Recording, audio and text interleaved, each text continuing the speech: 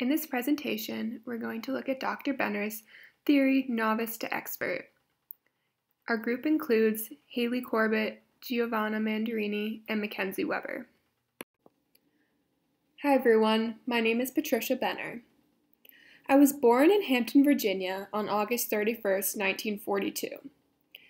Shortly after that, my family moved to California. I graduated from Pasadena College in 1964 with a degree in nursing, and in 1970 with a Master's of Science in Medical Surgical Nursing from the University of California. In 1982, I graduated with a PhD from the University of California at Berkeley. I published a total of 9 books and numerous articles. I'm currently a professor at the University of California, San Francisco. If it wasn't obvious before, it is obvious now that I love the Golden State. In 1982, I developed my theory from novice to expert. I developed this theory from the Dreyfus model of skill acquisition and adapted to provide a more objective way for evaluating progress of nursing skills. As we move forward, my colleagues and I will continue to talk about the theory in depth. Even though nursing has evolved throughout the years, my theory is still applicable to most nursing settings. I believe that experiences through direct patient care can build the foundation of skilled nursing. Here are a few photos of myself throughout the years, from being a young nurse to getting my doctorate and to professing my theory to others. Analysis of the theory. Dr. Benner based her theory of novice to expert off of Dreyfus' 5-stage model of adult skills acquisition. The first step, novice, a new nurse enters into the medical field with no experience and is expected to execute the tasks of the patient care at hand. These nurses are taught about these scenarios in terms of objective attributes, where they learn concept through textbooks and stimulations and are then expected to execute them in the medical setting. Student nurses are given rules while in school, but are unsure how to apply them in real-life cases. Advanced beginner is when nurses demonstrate moderately acceptable performance due to experiencing similar situations.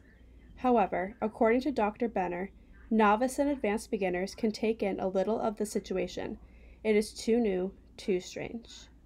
A competent nurse is someone who can make decisions and plan. They are well organized and efficient with the ability to recognize long-term goals of their patients and plan further actions. A proficient nurse has a holistic view and is able to see the overall picture of their patient, providing them with optimal care. The final stage of the novice to expert theory is expert. At the expert stage, a nurse is now able to make decisions independently as well as quickly. He or she has a great amount of analytical skills and no longer requires the use of analysis and rules. According to Dr. Benner, all nurses follow the theory of novice to expert, walking up the pyramid of success. Assumptions. It takes experience for one to become an expert nurse. The individual is required to go through all 5 stages of learning to reach their full potential, from novice to expert. Dr. Benner believes that all nurses start at novice level and work their way to expert through the 5 stages. These 5 stages are novice, beginner, competent, proficient, and expert. Now looking at the scope and focus of the theory, a middle range theory can be defined as a bridge between grand theories and nursing practice, and it involves limited aspect from the real world. Dr. Benner's theory of novice to expert can be considered a middle theory due to the fact that her theory can be used in numerous scenarios and is highly applicable to many nursing professionals. Dr. Benner's theory was based upon Dreyfus' 5-stage model of adult skills acquisition, which could be considered a global theory because it could be related to numerous professions. For example, Tiger Woods was not a golf expert when he started his profession. He was required to follow the 5-stage model to become a successful golfer and reach the expert level. However, Dr. Benner's theory is specific to nursing. So for this presentation, novice to expert can be described as a specific theory. Concepts. Based upon the theory, numerous concepts come about. These concepts include competence, experience, acquisitions, critical knowledge, practical knowledge, and skill. The diagram to your right demonstrates how knowledge alone is scattered, but when placed with experience, the once scattered pieces come together. For the purpose of this presentation, we will focus on competence and experience. Identify and explain the content. Non-relational propositions.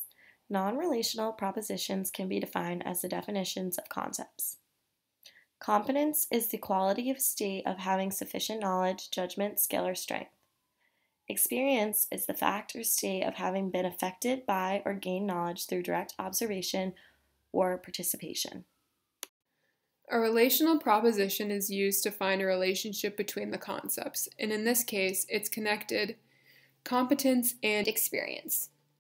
In order to adequately acquire competence, the utilization of experience is required.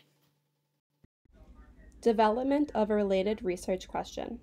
For our research question, we have proposed how much experience does it take for a nurse to become competent, changing from novice to expert?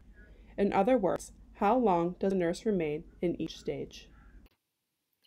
Explicate the meta-paradigm concepts. The nursing meta-paradigm concepts includes nursing, environment, health, and person. Nursing is an individual who is involved with the patient. Person is a patient of the nurse. Health is the factors of the patient that can be assessed. Environment is the situation at hand. So now we're going to look at the application of the theory to clinical practice. In our example, a student nurse is given the task of performing tracheostomy care during simulation lab. And then the following hour, the student is asked to perform the same task on a real patient in a clinical setting. So the student is expected to learn these skills by reading a textbook or through simulation course and then perform them in a real-life case. So looking at the four meta-paradigms, nursing would be the student or the individual involved with care. The person would be the patient of the nurse. Health would be the factors of the patient that can be assessed, like O2 saturation during tracheostomy care.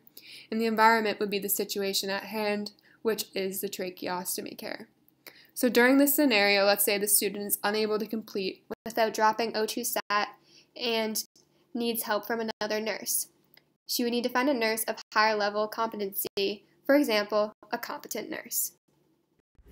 Significance of the theory.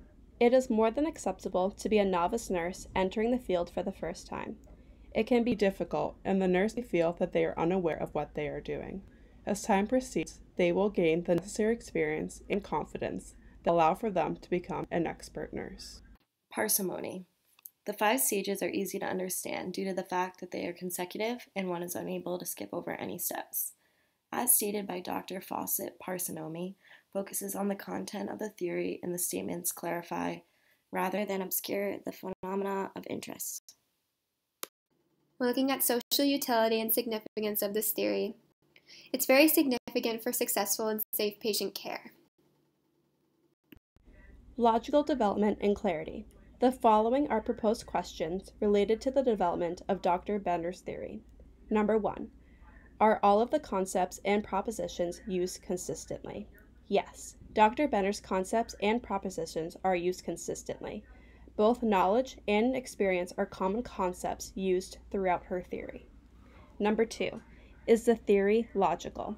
Yes, the theory is logical. One cannot skip over any steps to reach another. Each nurse touches upon each stage on the way to becoming an expert nurse. Number 3. Can you follow the theorist's train of thought?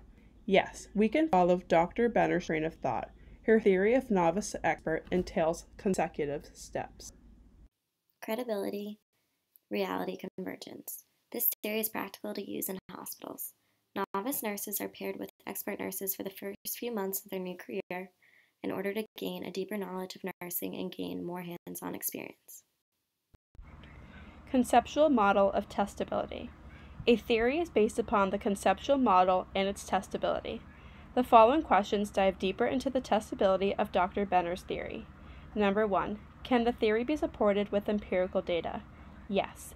The novice to expert theory can be based upon empirical data where nurses get their information from the experiences that they have. Number 2.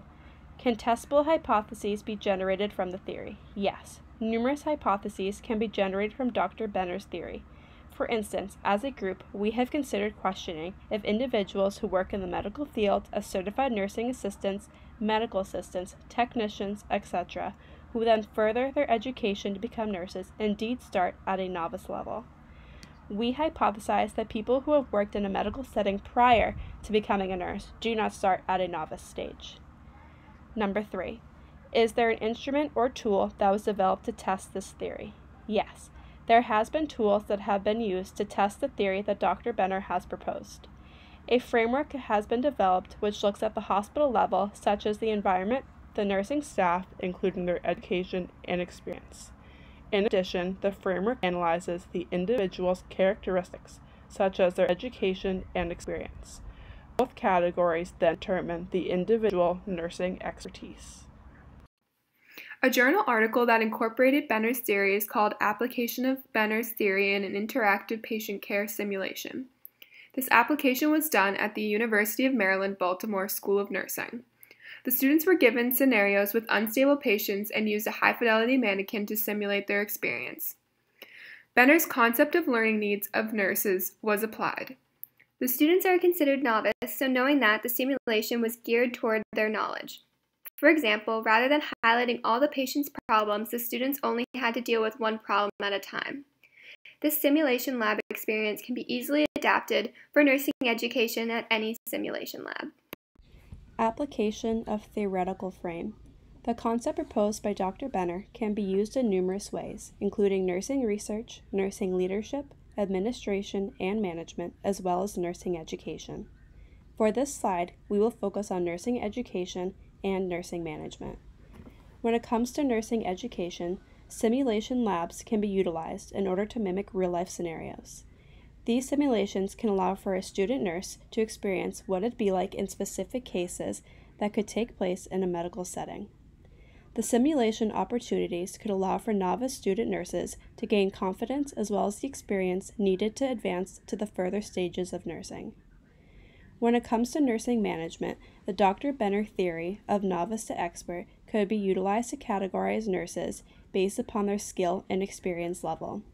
This type of categorization could be helpful when assigning nurses to different patients who require different levels of treatment.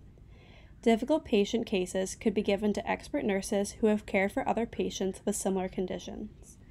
The novice nurse could be paired with the expert nurse during these cases so that the new nurse could gain valuable insight from his or her peer expert.